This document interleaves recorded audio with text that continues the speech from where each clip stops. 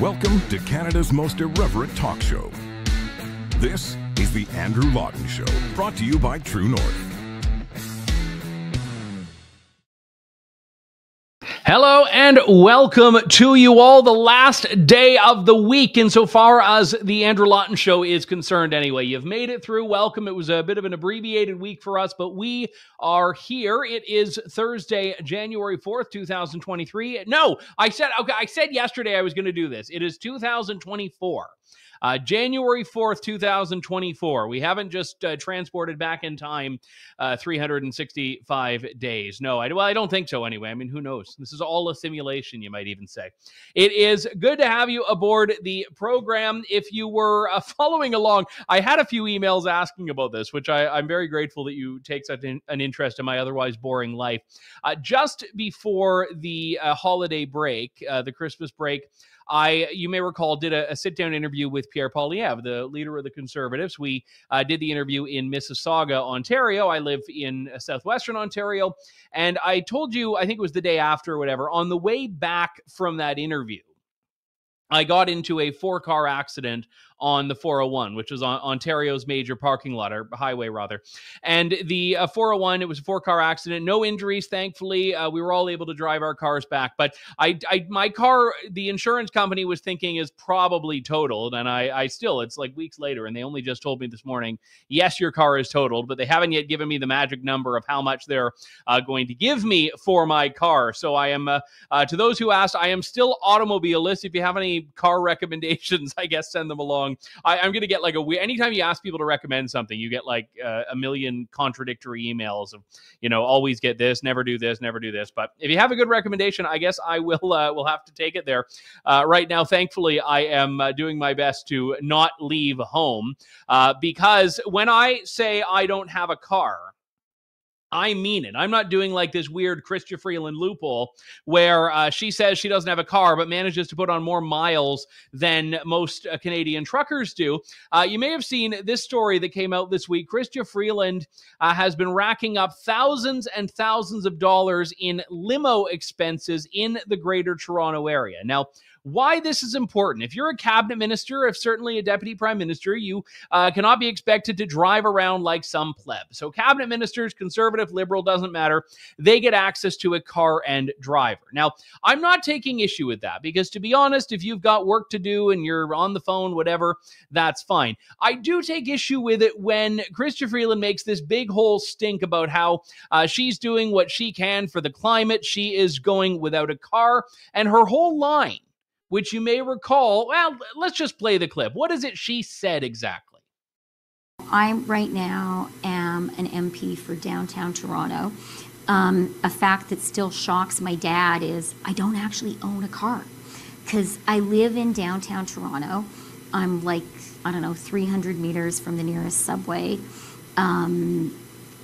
I walk, I take the subway, I make my kids walk and ride their bikes and take the subway.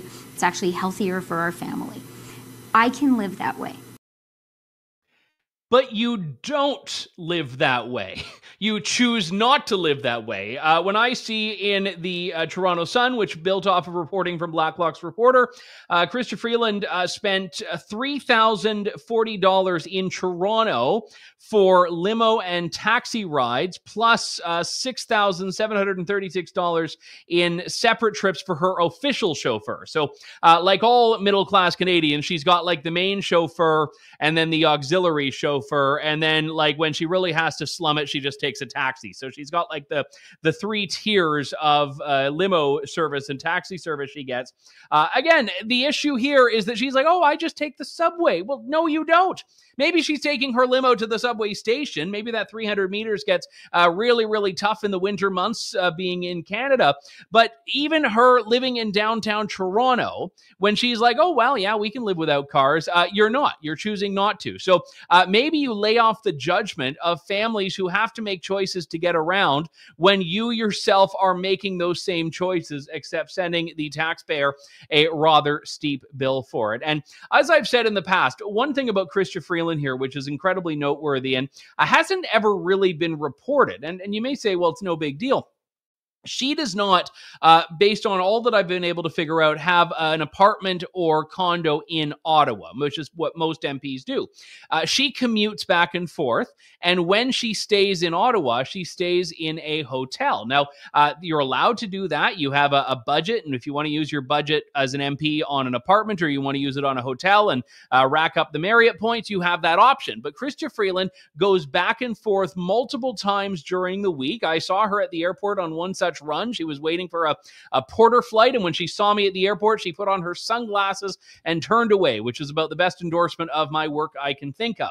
And this is, I think, the fascinating thing here, is that she herself is not doing what she's demanding other Canadians do. So maybe we can just lay off the climate judgment that we seem to get from this government.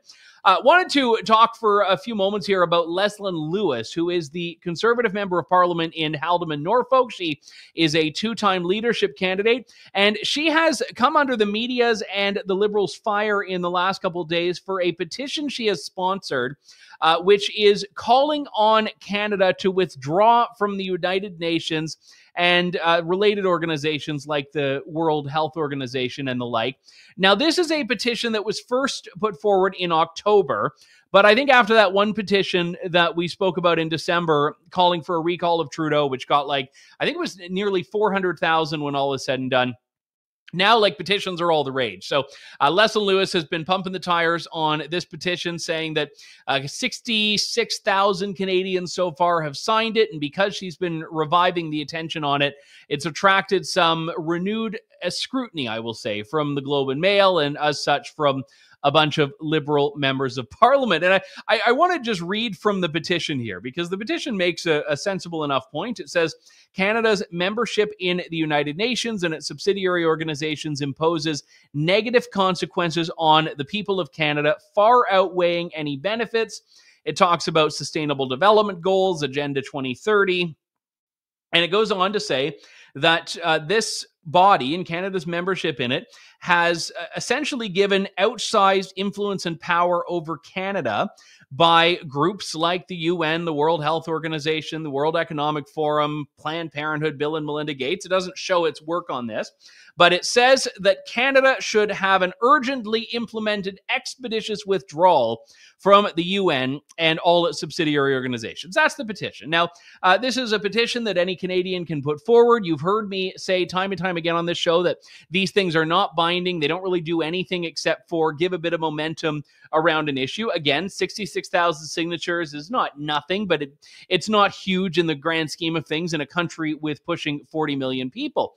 But the fact that Leslyn Lewis was promoting this, people do not like. I'll give you a few examples of this here. I did the horrendous task of going over Liberal members of Parliament's Twitter accounts. I had to take a shower right before the show, almost missed the show. But Seamus O'Regan, who's a former cabinet minister, had this to say. Withdraw trade from Ukraine, or withdraw trade with Ukraine, withdraw military aid to Ukraine, and now withdraw from the United Nations. Seriously, what is up with the Conservative Party? Cody Blaze, who is a member of Parliament in King's Hants out on the East Coast, said, I need to wait until it's up on the screen before I can read it. I don't have it in my document in front of me here. Says, good idea, Leslyn. Let's take Canada out of the international forum with 193 countries around the world. This stuff is bat bleep crazy. Cody didn't give the bleep there. That was just from yours truly. And I don't know what is more ridiculous, the fact that she is peddling this stuff or that she sits in the Conservative shadow cabinet.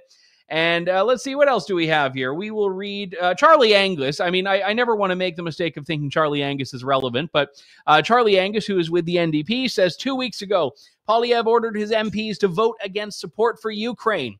Now one of his frontbench MPs is leading the fight to pull Canada out of the UN. The Conservatives are not playing to the conspiracy base. They are the conspiracy base. Dun, dun, dun. And of course, the Liberal Party itself weighs in, never wanting to let one of these little mini stories go to waste. The official line from the Liberals here references the far-left rag Press Progress, calling far-right conspiracy groups and they say Poilievre needs to denounce this reckless idea immediately. Now, there are, I mean, even people on the left have a lot of criticisms for the United Nations. This is an organization that elevates dictatorial regimes like Iran and Saudi Arabia and North Korea. It puts countries that don't have women's rights on the women's rights committees. It puts countries that don't respect free speech on the human rights committees. It puts countries that don't even ensure the basic necessaries of life for their citizens on all of these committees, where they then pass resolutions that lecture everyone else for not doing more. So the United Nations is not and should not be above scrutiny here. And now, whether the answer to that is to work within it or just withdraw altogether, people can decide for themselves. Let's be real, it's never going to happen. There's not going to be, without some larger current that exists in the world right now that, let's be real, is probably going to involve the U.S. There isn't going to be a connexit, if you will, from the United Nations, or the WHO is a bit different. I actually could see Canada conceivably withdrawing or pulling back from the WHO. But we're not sitting out at the UN, and you may think we should, but we won't. So, but the idea that it's just such a terrible thing to do, that you shouldn't be allowed to criticize the UN, you shouldn't be allowed to have this discussion, that's really what the Liberals are doing here. The Liberals are saying that this is the kind of thing that is above scrutiny. It's above reproach. You're not allowed to talk about it, no discussion whatsoever. And if you do, if you dare to talk about it, you are just an evil, dirty, scary conspiracy theorist. That is the point that they're making here. And, you know, look, I just saw a few moments before I went on air a press release from the Liberals. They're announcing their candidate for Durham. So this is a riding in the GTA. Jamil Javani is the Conservative candidate. It's replacing Aaron O'Toole. They haven't called a date for the by-election yet, but the Liberals now have their candidate. And I was skimming through it, and there's a line here. I'll see if I can find it.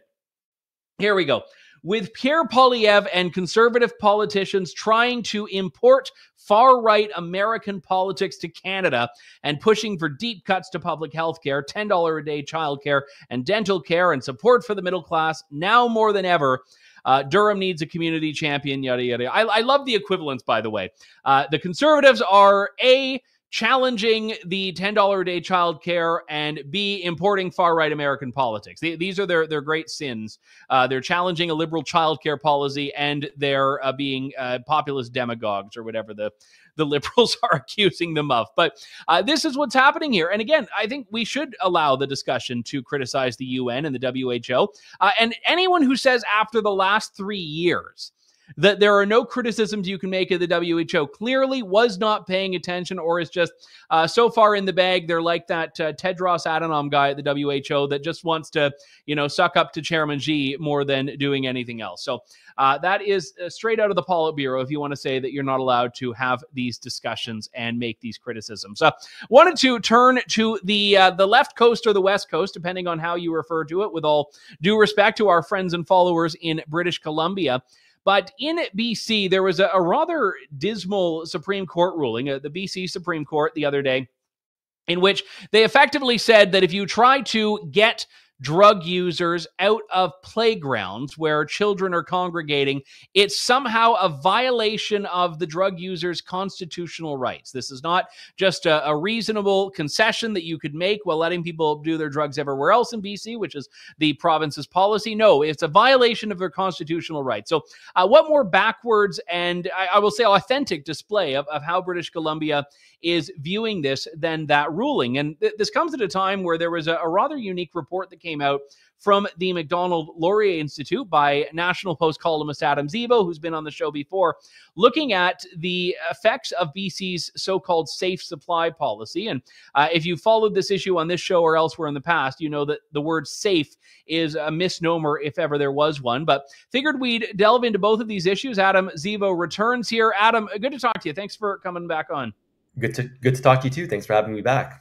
So let's just start with the Supreme Court ruling. I hear this is a system in Canada, the legal system, that will say that any constitutional right, if you want free speech, if you want freedom of expression, all of that is subject to all of these caveats and exceptions and carve-outs and balancing against other people's. And here we have an example where to say that we don't want drug users on playgrounds, you can just go 50 meters away. It doesn't seem like that big a concession, but they're saying, oh, no, drug users have rights. Well, so their argument essentially is that if you ban people from using drugs in public spaces, that will encourage them to use alone. And then if they use alone, they're more likely to die of an overdose. Therefore, banning public drug consumption endangers drug users' lives in a way that is just not acceptable. That's a very questionable argument. I think that there isn't really any strong evidence behind that argument, from my understanding. And I think that if it really were the case that allowing people to use drugs in public decreased overdoses and deaths, you'd see that reflected in the overdose data in BC since they began their decriminalization experiments back about a year ago, but we haven't seen that. So I really questioned how the judge is coming to the conclusion that the argument made by harm reduction activists is a persuasive one. Yeah, and I would say going back a year is one area, but BC has had for many, many years the most permissive approach to drugs anywhere in the country. We've had, I mean, the original fight over so-called harm reduction was a center in British Columbia, Insight, and that's going back close to 20 years now, maybe at least 15, 16 years. You've got these safe supply programs that have been in effect, and yet BC is still the worst as far as overdoses are concerned. So, I mean, the stated goal behind a lot of these programs just isn't panning out in the data. Well, the problem is that for many BC addiction policymakers, they don't seem to actually care about real research. A lot of the research in this space is very low quality or, has often sometimes been biased. Even, for example, Insight, a lot of the research that was produced around that in 2003 to 2007 was produced by individuals who had lobbied for the creation of Insight to begin with. So there was a lot of conflict of interest there, and they were criticized for, coming to misleading conclusions. So you can look at the numbers here and you can say, well, obviously this isn't working, but these harm reduction activists don't seem to really care, right? All they'll say is that, well, that just means that we need more harm reduction. They don't see a lack of success as anything against them. They just see it as evidence of, of that we need more drugs. Yeah, and you did in your report, and impeccably researched, by the way. It's like 36 pages. Now there's credits and cover and all of that, but you did this report from Macdonald-Laurier Institute looking specifically at the Safe Supply fentanyl tablet program here. And first off, why did you focus in on that issue? Well, I focused on the issue because I was emailed by two addiction physicians who thought the whole thing was ludicrous, right? And so essentially, since your listeners aren't fully familiar with this whole issue, starting in August, BC permitted the province-wide prescription of safe supply fentanyl tablets and sufentanil, and they did this really quietly. There was no press release. There's been no media on it, which is really odd because usually harm reduction advocates advertise when they expand safer supply. And so I started looking into it, and I realized that the way that they were expanding safer supply fentanyl was grossly irresponsible. So the current system that we have today, where we distribute hydromorphone, which is basically heroin, is already broken because we don't require supervised consumption. So people sell their safer supply drugs on the streets. So we decided to give out fentanyl. And we decided to put in no requirement for for supervised consumption. So now we're creating a system that is set up to essentially flood communities with fentanyl in addition to government heroin, which I personally think is irresponsible, and I think many people would agree with me. And I will say, it's not just a theoretical issue that these are ending up in the illegal drug trade. I mean, there have been a number of demonstrable cases in BC and also in Ontario where people can pretty well prove how these drugs are ending up just being trafficked. Well, that's the thing, is that, so here's the thing. When it comes to scientific and formal studies of diversion, that's what they call it when this is sold to the to the streets. None of these studies are happening because harm reduction activists aren't interested in exploring this issue. And the federal government, despite throwing $100 million into safer supply, has not funded one study that seriously looks at diversion. The only research that's being done into diversion is essentially asking drug users who are on safer supply, do you divert? And if so, why? So obviously that's incredibly biased. Hey, are you selling your drugs? If so, why are you doing it? And they'll whitewash it. They'll say, oh, it's just mutual aid or whatever. So what I've been doing is I've been, for the past year, speaking to different stakeholder groups about safer supply. And I've just consistently been hearing from people that, yes, this diversion is happening. I heard that from over 30 addiction physicians. I interviewed former drug users in London, Ontario. I interviewed online drug users on Reddit who were openly selling Safer Supply and posting photos with prescriptions validating that Safer Supply. I've spoken with over 50 youth who talk about how hydromorphine is a big issue in their schools and how their peers are getting it from Safer Supply. So it's ridiculous to me that people are saying that this is not a big problem. But the thing is that our federal government and the BC government and these harm reduction activists do not care. You can it's like pointing to the sky and saying the sky is blue, and they say, well, how do you know that? It's completely irrational. Is there? I think I may know the answer to this, but I may not. We had. I mean, when you were on the show previously, we had you alongside two experts who have themselves been very gung ho for harm reduction, and then eventually had a bit of buyer's remorse about that when they followed the data. But I'm wondering if among the people that are still advocates in general for harm reduction, if they're all the same, if they're all about this, this sort of wasteland approach that we see in BC, or are there moderates that, I guess, for lack of a better term, that are saying, well, hang on, I kind of agree in principle, but I can't go that far? Well, I mean, so here's the thing. There's a lot of moderate people who are for harm reduction. Harm reduction itself is not a bad thing. It is a key pillar for addressing the opioid crisis, in addition to, let's say, prevention, treatment, and education. But it is a very big umbrella that includes a wide scope of intervention, some of which are better than others. Well, yeah, I mean, just to interject there, it used to be that harm reduction was about the needles and the pipes you use, not the giving out drugs. Yeah, look, harm reduction was championed in the late 80s and 90s, primarily by HIV researchers who wanted to decrease HIV infection rates because people were using dirty needles.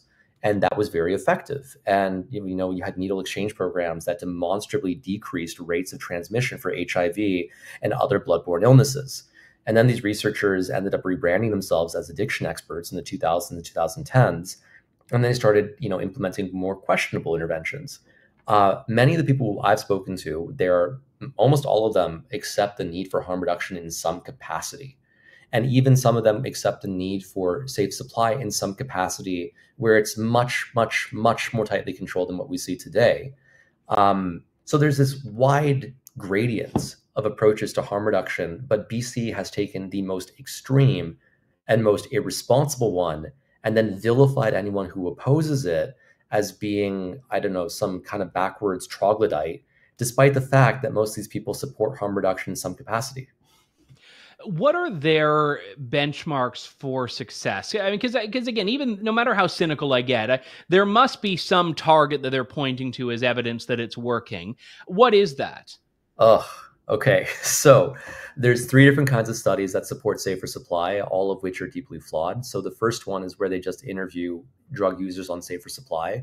And when the drug users say, oh, this is great, it makes me happier, I'm overdosing less, they say, oh, that's objective evidence that this works. It's a customer testimonial. So that's not valid at all.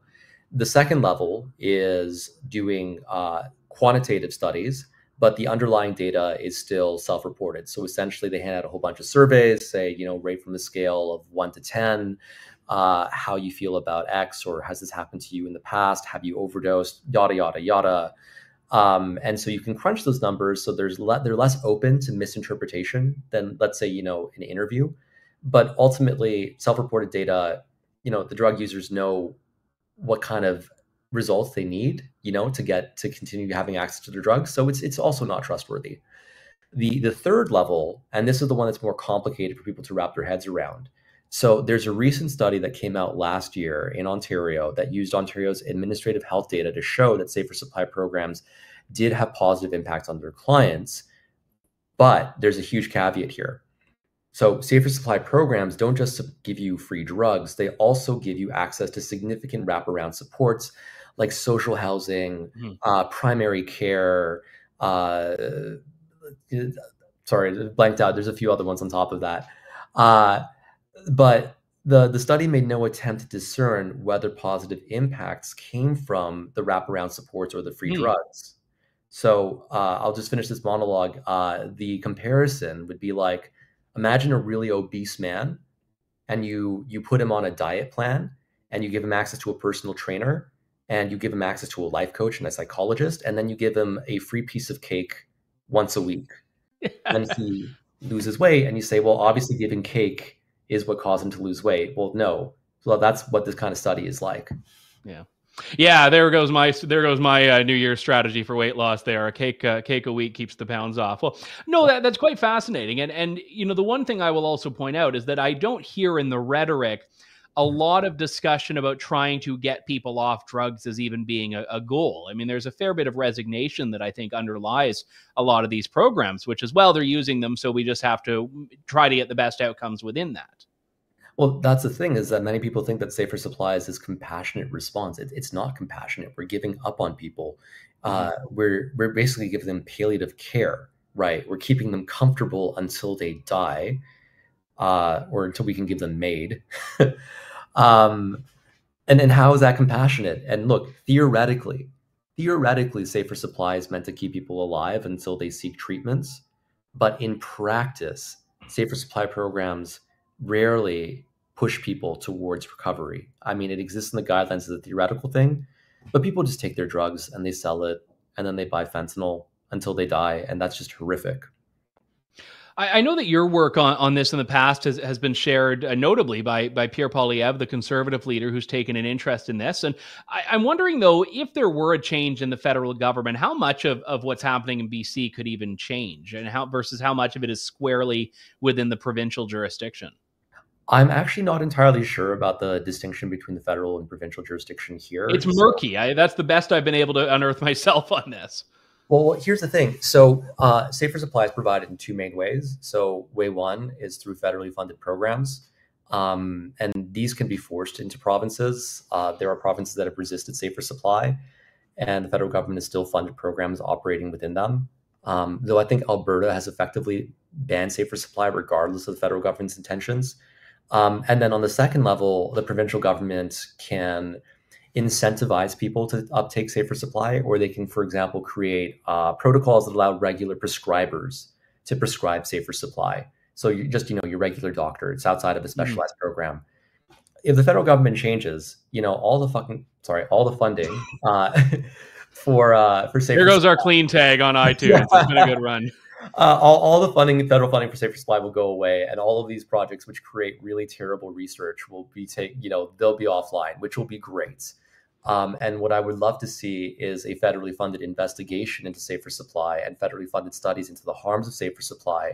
And I think it'll be politically difficult for provinces to defend safer supply once they lose federal support, because what that'll mean is that addiction physicians will start speaking out more. Many of them are worried about losing access to federal grants. It means that as more knowledge comes out, more people are going to sue provincial governments. I know that there are people who are looking into lawsuits right now. And number three, just, once you have more kids and drug users and more evidence coming out, this is a disaster. No one wants to lose their government. I know that the BC NDP is very worried about a conservative resurgence. So I think that if safer supply starts imploding, they would definitely abandon ship.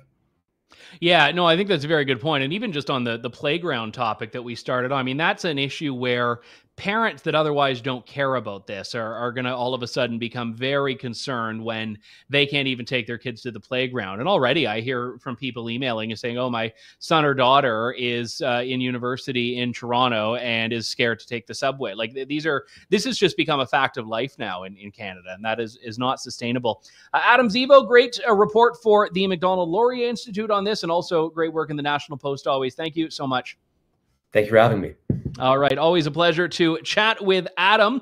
No one asked me to commission reports for anyone. It's everyone else that I have on the show. There are all these great journalists that are getting asked to do these big 40-page academic reports. I just, I have a book, so I can't complain too much. But anyway, by the way, I finished it. I was working on it for the last 6 months. I submitted my second book, and hopefully not my last, to my publisher on Tuesday of this week at 7:30 p.m. So I finally get to have a life again. Hopefully I'll be able to share with you in the coming days, if not weeks, a little bit more about that.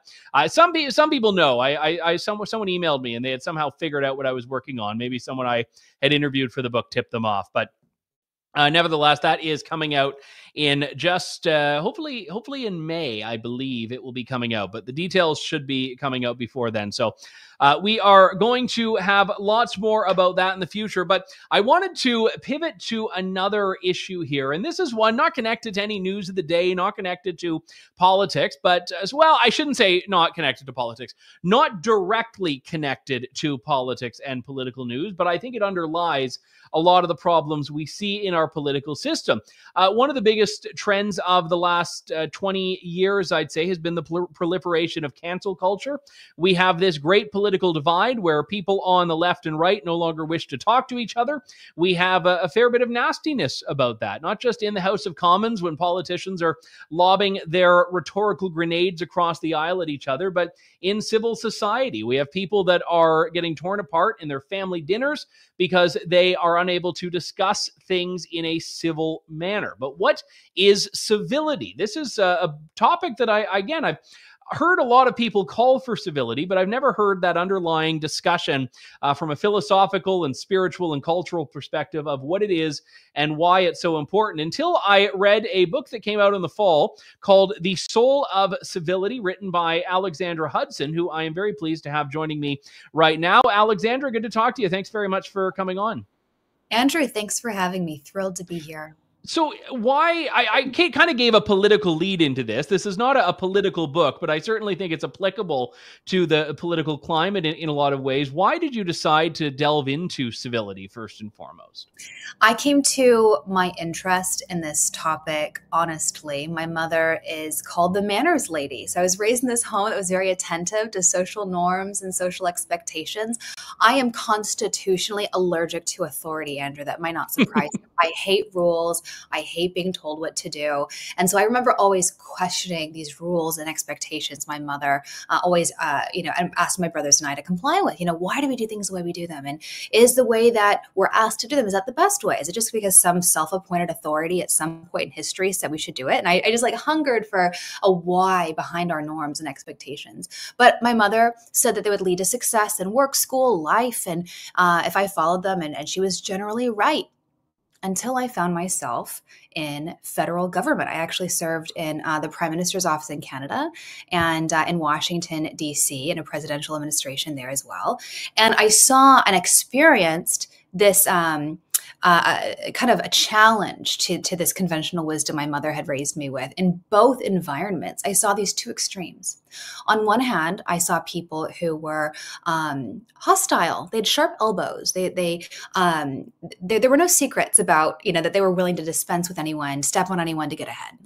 On the other hand, I saw people who at first I thought they were my people. They were polished and poised and polite, yet ruthless and cruel. And this second contingent really threw me because at first, they disarmed me. I thought they were my friends. But one thing my mother had said to me growing up was that manners mattered because they were an outward expression of our inward character. And yet here I was surrounded by people who are well-mannered but ruthless and cruel. So part of the argument is that there's this essential distinction between civility and politeness, that civility is more than just manners. Because as I learned, you could smile and be polished and well-poised, but not be respectful of others. So part of the argument of the book is disambiguating, disentangling these ideas, arguing we need actually less politeness, less the faux respect, the tone policing, the worrying about saying and doing the right thing, and more actual respect, more the disposition of actually respecting others. That sometimes requires telling a hard truth, offending people, engaging in robust debate.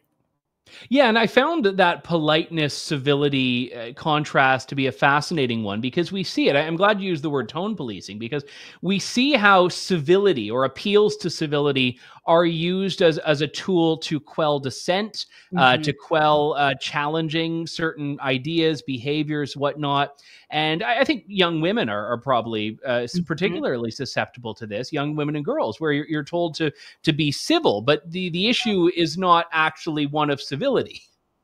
No, you're exactly right. So I was raised in Canada. I grew up in Canada, and I am a strong woman, and I'm from a family of strong women, and that often rubbed people the wrong way. Canada prides itself on being this polite society. I mean, I have friends that wear Canadian pins when they travel abroad because Canadians are beloved. We're so nice, but there is such thing as too much of a good thing, that actually being nice is not all it's cracked up to be. Like, there were times where I was told, like, people didn't, male figures in my life didn't know what to do with me because I spoke my mind, and that, like, I didn't fit their mold, their norm of what and how a woman Canadian woman should behave.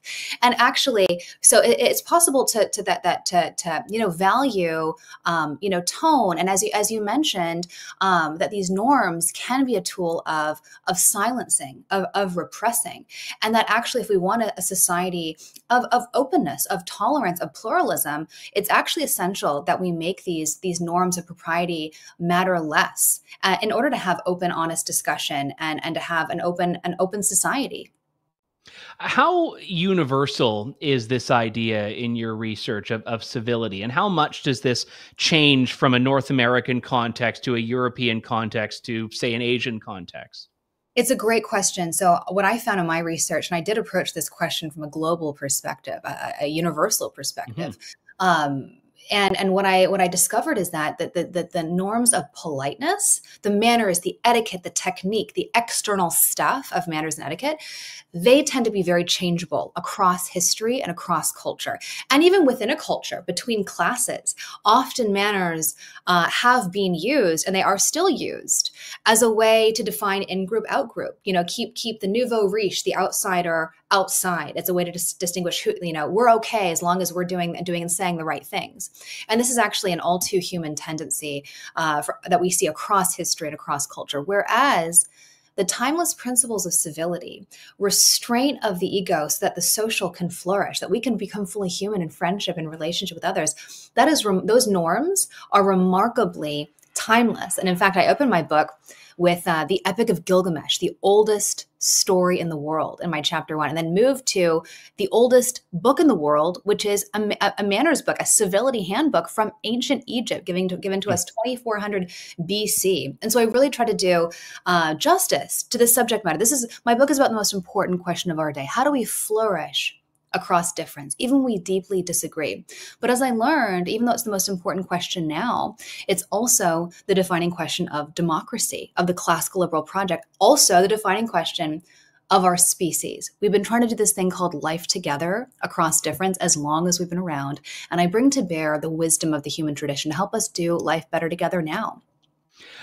Just thinking of Asia for a moment, I think it's Japan where I learned of this. I've never been, but a friend of mine, his wife is from Japan, and he's been there many times. And he had said that there was a culture there where it's considered rude to not have the answer if someone asks. So if you say ask for directions in some context and someone doesn't know, they'll give you the wrong directions because they think that's the polite thing. But that's not actually helping you in any way. They're just pointing you down some random street. So you are right about how manners and civility, I mean, in that's an extreme example of you're being done a disservice in the interest of being polite and respectful. And I think that's one of the areas where I would say is the core distinction, and that manners is how you behave. Civility requires a respect of other people. That manners doesn't. I mean, being well-mannered in any context is just something you do. So can you have civility without respect? And how do you get to the point where there is respect, which also seems to be in short supply, certainly in politics, but I'd say in society in general?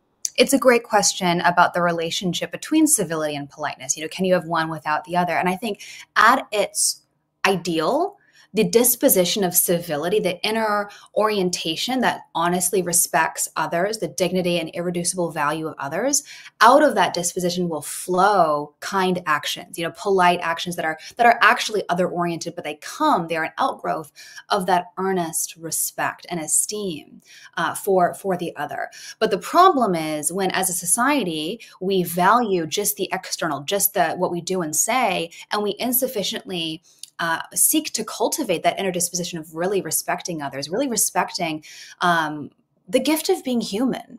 That's a problem. It sets us up for hypocrisy. It sets us up for, disingenuousness. And so as a society in the West, as Canadians, it's essential that we, care less about the norms that make us seem good and instead shift our focus to what actually makes us good and what is actually truly respectful of others.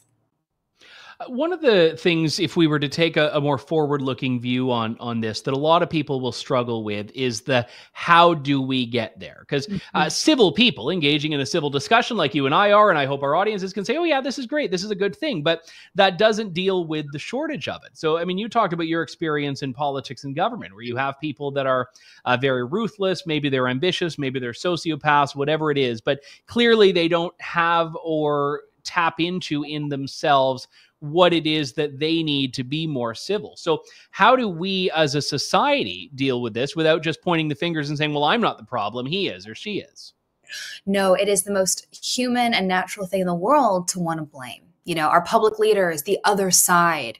And my book is all about the power that we each have to be a part of the solution, that we can't blame media. We can't blame, who's prime minister, who's president, what's going on around the world, that all we can control is ourselves. And we vastly underestimate the power we each have to be part of the solution. So I call myself a refugee from federal government. So when I was in Washington, D.C., I fled. I came home from work one day and said to my husband, I am done with government. I'm done with DC, done with politics. Let's move to Indiana. And my husband's from the Midwest, from Indiana originally, so he was thrilled to hear this. He said, okay, sounds good. Let's do it. No takebacks. And that was almost 6 years ago. We've been in Indiana since then. And one of my first friends here, her name was Joanna Taft. And she came up to me after church one day and said, hi, I'm Joanna. Would you like to porch with us sometime? And I never heard I didn't know that was a verb, by the way. That's right. I didn't either. I'd never heard that before, but we were curious, didn't know many people. We went to her home one afternoon, and I realized that she was staging this quiet revolution against our atomized and divided status quo from her front porch, that she had curated people across class, race, ethnicity, politics, just to inhabit a shared space, not to, have a curated conversation across difference, but to build trust and friendship that is so lacking today in our public life, and is in fact one reason why we're not able to have conversations across difference well at all, if we don't have that basic respect, trust, affection for our fellow citizens, our fellow human beings. And I actually had the privilege of studying and researching and visiting people like Joanna across North America who are doing the exact same thing. They're saying, I can't control what's happening in my nation's capital or around the world, but I can control myself. And I'm going to double down and make my community better, my family stronger. And there's tremendous power in that. I met people who were doing that with and without a porch, from their local coffee shop, from their, hosting supper clubs, dinner parties, from using a front stoop or front lawn. That is not about, big city, small town. It's just about a way of engaging others in the world with civility, with hospitality, which is a high and noble expression of civility, and wanting to transform the outsider to the insider, the stranger into the friend. And this is something that is too important and too sophisticated and complex to be left to our public leaders to be, and it can't be scaled either. It's only something that can be individual, micro, at the one-on-one level. And it's a decision we have to make every moment of every day. Are we going to make the world a better and brighter place for future generations to live in? I mean, that's why I wrote this book, for my children. Or are we going to be part of the problem in how we live our lives? And I hope that readers come away encouraged that we have far more power to be part of the solution of restoring the soul of civility in our world today than we realize. Well, and even got the title in there. We'll put the cover up to augment that in people's minds. It is called The Soul of Civility by Alexandra Hudson. People can catch it on Amazon or elsewhere. And you've actually had quite a bit of critical acclaim for this now that's been out a few months, which is quite good. So congratulations on that, Alexandra. Thank you so much for coming on. Such a pleasure, Andrew. Thank you for having me. All right. All the best to you. And to all of you tuning in, that does it for us for today. We will be back on Monday with more of Canada's most irreverent talk show. Irreverence and civility. We might need to do another episode to explore whether those can coexist. Although I got an email saying I'm being insufficiently irreverent as of late. So I'll try to boost up the irreverence when we return on Monday. But always good to talk to you folks. Have a good weekend. Thank you. God bless. And good day to you all. Thanks for listening to The Andrew Lawton Show. Support the program by donating to True North at www.tnc.news.